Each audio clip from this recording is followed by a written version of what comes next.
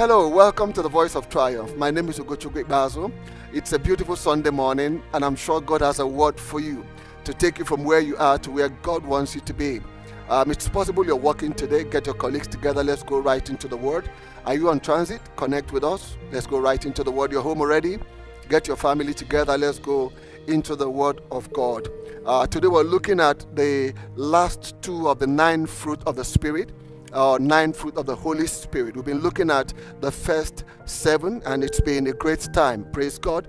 And I began in this series by explaining to us that part of this study is, first of all, to recognize the things we've been freely given in Christ Jesus, the fruit we have in our born-again spirit, and how you and I can begin to use the fruit we have in our born-again spirit. Let's begin with the Word. In the first part of this series, we looked at the fact that you and I are triune beings. In other words, you're primarily a spirit. You have a soul where you have your will, your emotions, and your mind, and you live in a house called your body to enable you function in this material world. We saw that in Genesis chapter 2 verse 7, where he says that out of the dust of the ground God formed man, that's the body, and then put in him the breath or the spirit of life, that's the human spirit, the real you, the inner man, and then man became a living soul.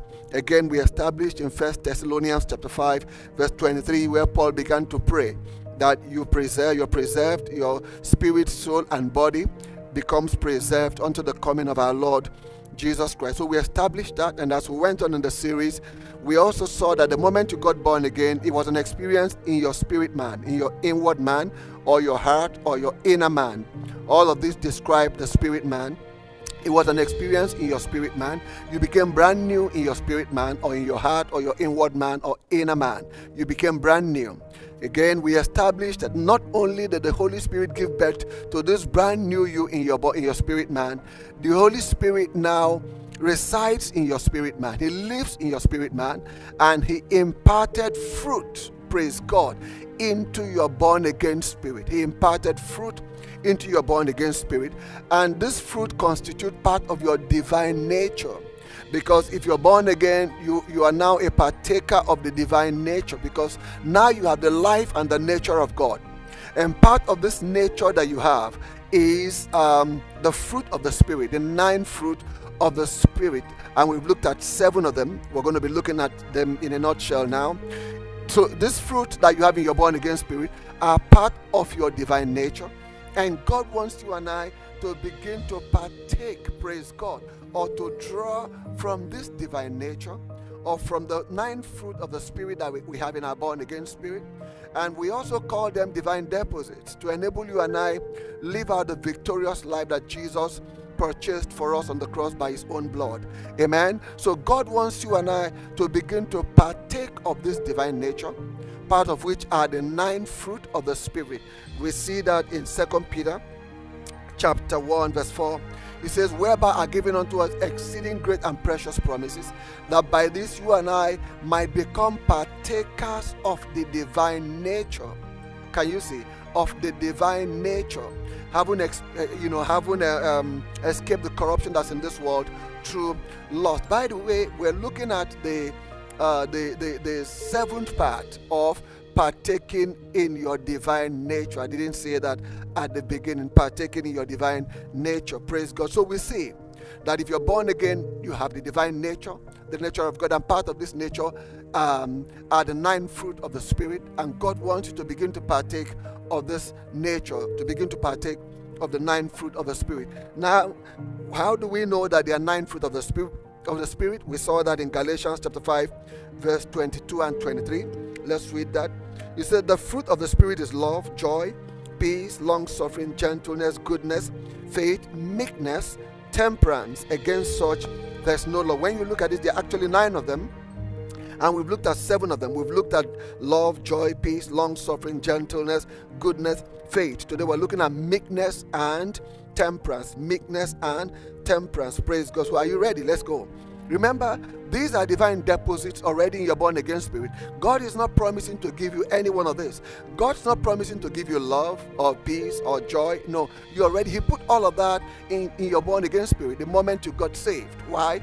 So you can use them, you can partake of them, you can partake in them, you can draw from them when you need them. Praise God. For example, when the whole world around you is chaotic, when the environment is tensed and everybody's agitating and the world is living in fear, you can draw from the deposit of peace in your heart. You can draw from the deposit of peace in your born again spirit, because the peace of God is already there.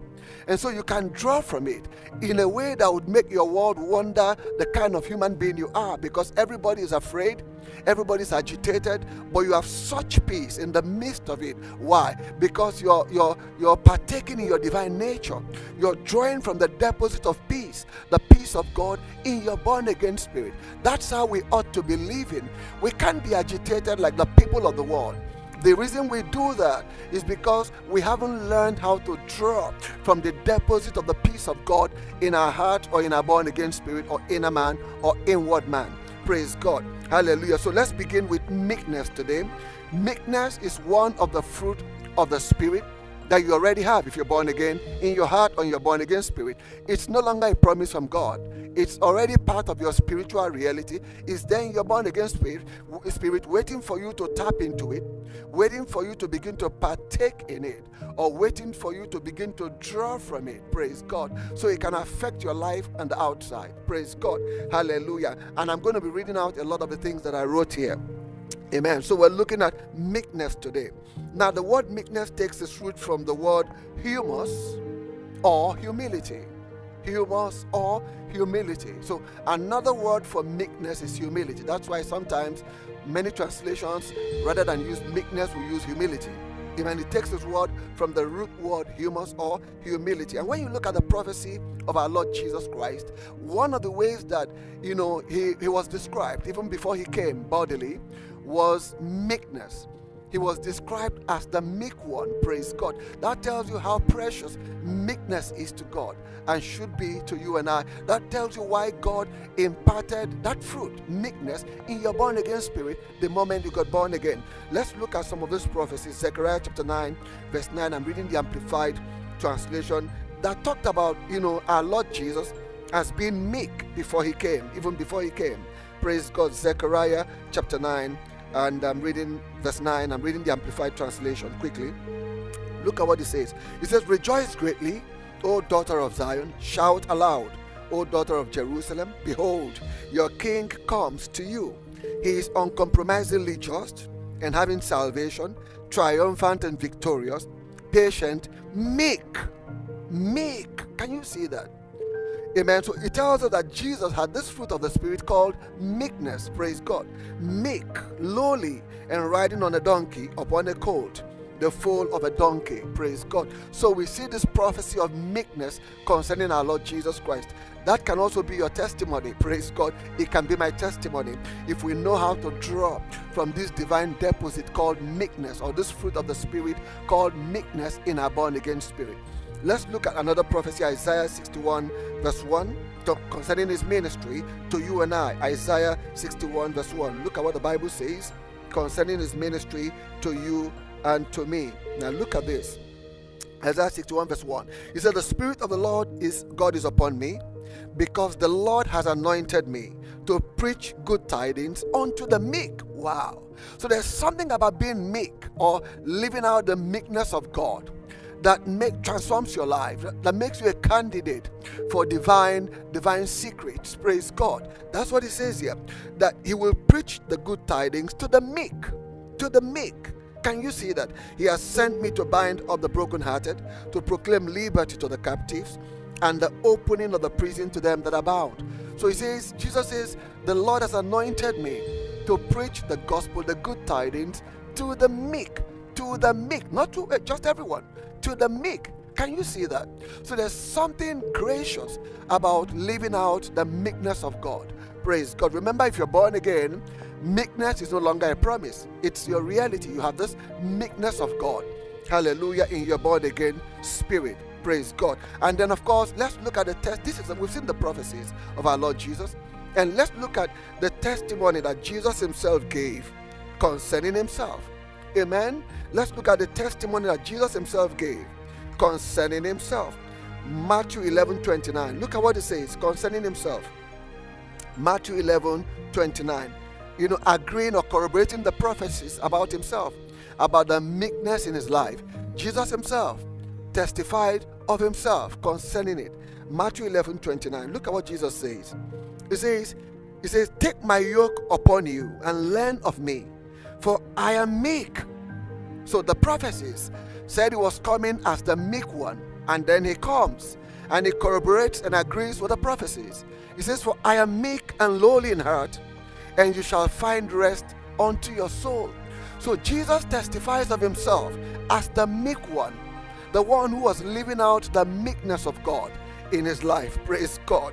Hallelujah. So I have this written. Amen. Beloved, the humility of our Lord Jesus was imparted into our born again spirit or heart the moment we made him the Lord and Savior of our lives. Now let me say this to you, just like I wrote here, that the meekness and the humility of our Lord Jesus Christ, and of course the meekness and the humility of God himself, was imparted into your born again spirit the moment you got saved. That's why I told you that meekness is no longer a promise for you. It's your reality in your born again spirit, waiting for you to draw from it so it can begin to define your life on the outside, so you can begin to influence and impact the world around you. So the meekness of Jesus Christ, praise God, was imparted into your born again spirit the moment you got saved. And of course, this was an act of the Holy Spirit. Amen. And I have this written. All we need to do is to train our minds to be able to draw from this resource of meekness or humility in our born again spirit. How? By spending quality time in God's word and in fellowship with him. In other words, the more we spend time in the word of God, the more we fellowship with the Spirit of God, the more we can draw, praise God, from this reservoir of meekness that we have in our born again spirit.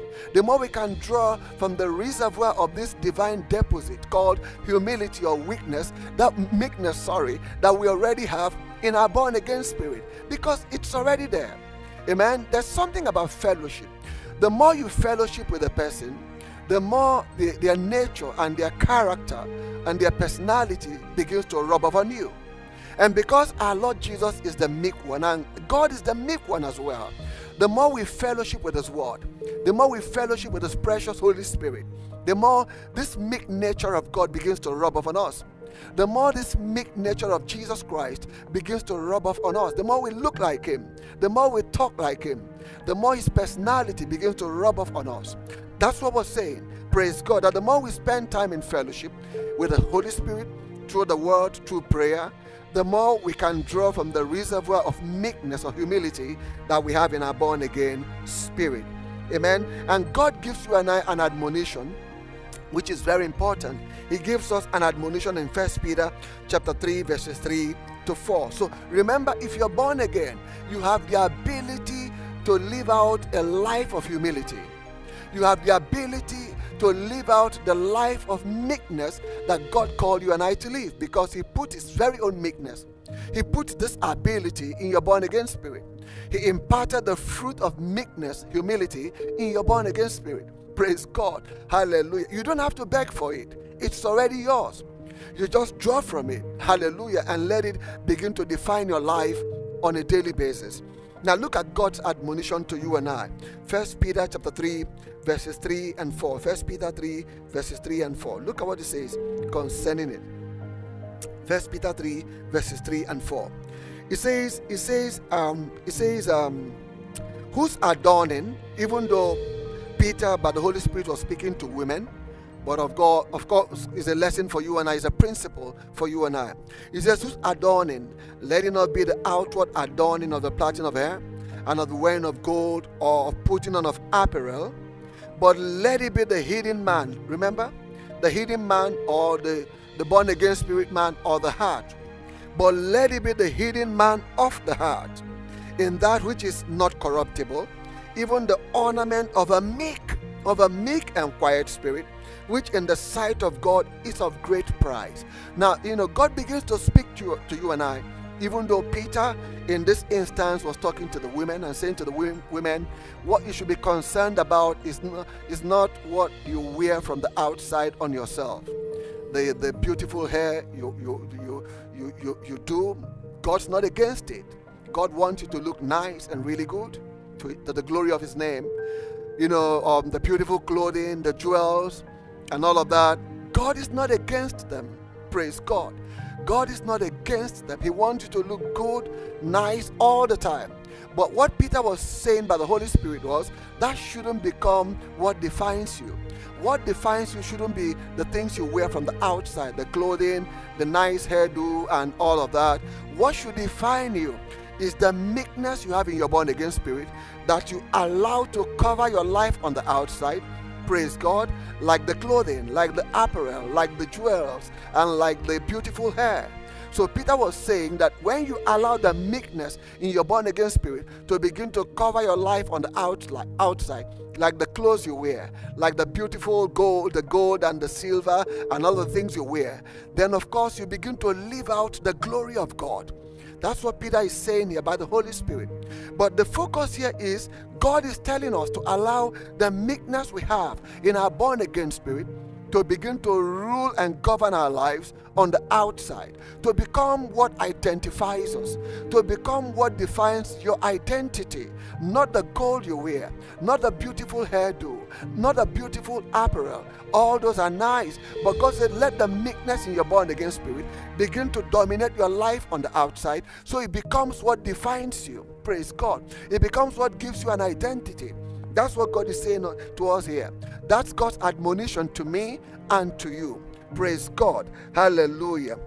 Hallelujah. Because we are called to a life of meekness, just like our Lord Jesus Christ. You see, when you see a proud Christian, when you see a man or woman who is born again and still living in pride, it is either because they are ignorant of who they are on the inside and the fact that meekness has become part of their divine nature, or they are just not willing to allow who they are on the inside to begin to rule their lives on the outside. That's the truth. Amen. The more we become conscious of the divine deposit of meekness that we have on the inside, the more we become conscious of the fact that the meekness of God, the meekness of our Lord Jesus Christ, has already been poured and imparted into our born again spirit, waiting to begin to rule our lives on the outside. The more it changes the way we live, the more we are determined to draw from it and to live out this life on the outside by this meekness that we have been given. Now I have this written. It is often said that the closer we are to God, the more ordinary we become, the meeker we become. Praise God. I mean, look at the testimony of Moses. Amen. Moses was a man who walked with God, and the Bible described him as the meekest man on earth. As the meekest man on earth. Wow. He was the meekest man on earth. I like that to be, I'm sure you want that to be your testimony. Numbers 12, chapter 12, verse 3.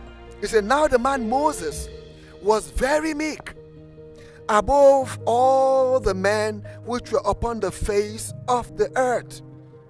Above all the men who were upon the face of the earth. So you can understand why Moses had such a profound walk with God, because he was a meek man. Amen. There's something about meekness, hallelujah, that draws you, that draws you to the heart of God. Hallelujah. Blessed be the name of the Lord. So we said it is often said that the closer we are to God, the meeker we become, the more ordinary we become, because his nature begins to rub off on us. And let me say that humility is not just an attitude. Meekness is not just a good attitude. It is one of the greatest spiritual forces.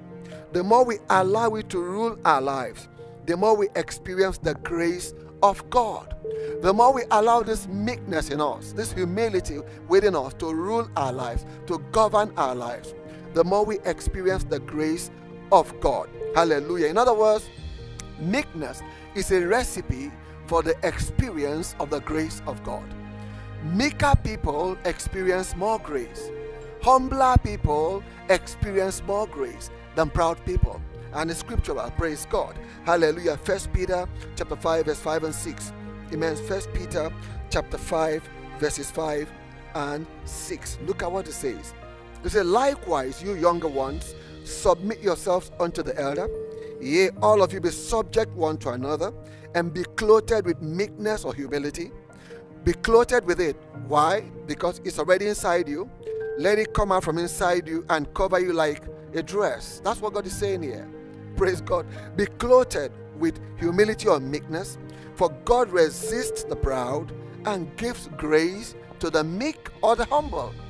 So meekness enables you to experience greater dimensions of grace. Praise God. Hallelujah. Blessed be the name of the Lord. So remember, meekness is already part of your new nature. You're not begging for it. You're not praying for it. It's already there, waiting for you to draw from it, so you can live out this life of meekness and humility, so that the world can see the meekness of Jesus Christ through your life, through my life, and so that we can bring glory to God all the time. Praise God. Hallelujah. Blessed be the name of the Lord. Now, the last fruit of the Spirit I want us to look at today is temperance. I want us to look at today is temperance. Temperance. Hallelujah. And this is very, very critical. Living out this fruit of the Spirit is very important, especially in the times we're living in. We're living in the very, very last of days. And you and I need temperance. If you and I are going to stay focused, are going to live out the will and the plan and purpose of God for our lives, especially as we approach the end of this age. Amen. And again, like I said, temperance is no longer a promise from God. It's part of your divine nature, waiting for you to tap into it, waiting for you to draw from it, waiting for you to begin to partake in it. It's already part of your new nature. Praise God. Hallelujah. I have something written here. Another word for temperance is discipline, self-control, or self-governance. Temperance means discipline, self-control, self-governance. Our Lord Jesus is a God of discipline. Our Lord Jesus is a God of temperance. Amen. And the moment we got saved, this quality from Him was imparted into our born-again spirit by His precious Holy Spirit. So that's what we're saying here. Amen. That our Lord Jesus is a temperate Lord. Our God is a temperate God. Amen. Temperance is the nature of God. It's the personality of God. I mean, think about it. If God wasn't a disciplined God, you and I would have been gone. I mean, many times we provoked Him to anger before we knew Him, before we got saved. Many times we lived in disobedience, in disrespect for Him. And yet each time He constrained Himself. He constrained Himself because our God is a temperate God. He's a disciplined God. And so it is with Jesus Christ. In fact, Jesus said something that I wish I could find here. Jesus one day said, look, I have so many things to say to you, but I discipline myself to say only the things I hear my Father say. Can you see that? You can imagine the amount of self-governance that Jesus displayed, lived by, lived with. You can imagine the level of discipline that Jesus exhibited. Think about it, that in all of the oppositions from the religious leaders of Israel, from all of the oppositions from the enemy, Jesus still constrained Himself only to say what the Father permitted Him to say, to do only what the Father permitted Him to do. That's discipline. So you can understand why Jesus was successful in His ministry. Amen. So our Lord Jesus is a disciplined one. And this quality was imparted into your born again fruit of the Spirit the moment you got saved, the moment I got saved. In other words, we have been empowered by the ability to live out the discipline of our Lord Jesus Christ, to live exactly the same kind of disciplined life He did. That's true. Praise God. Because the fruit of temperance that was in Him while He walked here physically is now in you and I, if we are born again, because we're born again. That same ability that enabled Him to live out a life of discipline, that enabled Him to live a life of self-control, has been given to us. That same ability has been imparted into our born again spirit so that you and I can live like him. Praise God. Hallelujah. So that's what we're saying, that this quality of our Lord Jesus Christ, temperance, discipline, self-control, was imparted into our born again spirit the moment we got saved. As a believer, you do not lack discipline or self-government. You don't lack it. It's already there inside you. Amen. What you may be lacking is the will to exercise what you have already been given. So we're saying that if you're born again, you do not lack discipline, you do not lack temperance, you do not lack self-control. It's already within you. Amen. It was imparted into your spirit by the Holy Spirit the moment you got born again. What you and I may be struggling with, is the will to live out who we are on the inside, the will to draw from the discipline, the temperance that we already have in our born again spirit, in our heart, or in our inward man. That's what we're saying here. You see, it's important that you recognize the difference between the things that God promises to give to you and the things that God has already given to you in Christ. The things that God promises to give to you, you can ask him for those things. But the things that you've already been given, you don't ask for them, you exercise yourself in them so that you can grow in them. Praise God. And one of them is discipline. God has already given us discipline in our born again spirit. So we don't go to God and say, God, give me discipline. He would say, what else do you want me to do? I put discipline as a fruit of the spirit the moment you got born again. Use it. Draw from it. Allow it to govern your life on the outside. And that's what this study is meant to be doing for you and for me. Sometimes I hear Christians say things like, well, when it comes to food, I can't help myself. I can't control myself. When it comes to sleep, I can't help myself. I can't control myself. That's not true. You can. Amen. And I can. I can control myself in whatever part of life it is. And you can as well if you're born again. The challenge is, it's either we didn't know that discipline is part of our divine nature, that the fruit of self-control is already within us, or even when we knew, we didn't have the will to exercise it, to live it out. We're still waiting for God to come and do it for us. Amen? So we have discipline in our born again spirit as part of our divine nature. In fact, you have all the ability you need to rule your emotions, your tempers, your desires, your flesh, and to overcome every negative and destructive habit. You have the ability to overcome every single one of them.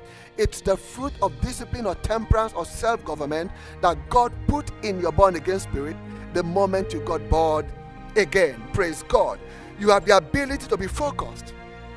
You have the ability to be consistent and committed in whatever you set out to do. That's the truth. You and I have been given the fruit of self-control, self-governance, so we can live it out. Praise God. Hallelujah. Again, I have this written. This consciousness will make you a master over your circumstances. In other words, the more conscious you and I become of the fact that temperance as a fruit of the Spirit is already within us, self-control as a fruit of the Spirit is already within us, the more we can govern our lives on the outside, and the more we can become masters of our circumstances. Praise God. Amen. So what is God saying? Quit saying you can't control yourself. Stop saying it. You have been empowered in Christ to do it. Quit saying, stop saying you can't control yourself in anything. Stop saying it. You've been empowered in Christ to do it. The Bible says you and I can do all things, praise God, including exercise discipline and self-control over the circumstances of life. We can do all things. How? Through Christ, who strengthens us. Where's Christ? In your born again spirit. Where's the anointing? In your born again spirit. Praise God. It is part of the fruit of the Spirit.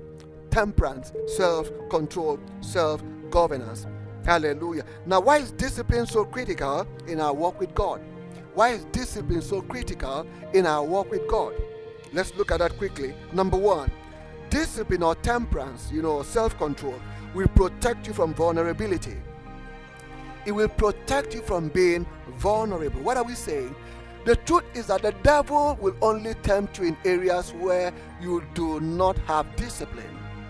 He will only tempt you in the areas of your weaknesses or lack of self-control or lack of self-governance. For example, if you do not have discipline with food, then it becomes an area where the devil can tempt you. If you do not have discipline with sleep, it becomes an area where he can distract you. That's what we're saying, that you are tempted in the areas of your weakness. You are tempted in the areas where you do not exercise discipline or temperance. But you see, when you and I begin to live out the discipline we have on the inside, the temperance we have on the inside as a fruit of the Spirit, then of course, the less vulnerable we become. The less vulnerable we become. It will protect us from vulnerability. That's why the Bible says, resist the devil and he will flee from you. James chapter 4 verse 7. You can't resist him in the areas of your weakness. You resist him in the area of your strength. That's why you and I must recognize that we've been empowered to live above every kind of fleshly weakness there is. God has empowered us to exercise dominion and discipline over our emotions, our appetites, and whatever it is. We can govern ourselves. Praise God. Because self-government has been imparted into our born-again spirit. So the next time the enemy tells you you can't exercise discipline over food, over sleep, or whatever it is, tell him you can.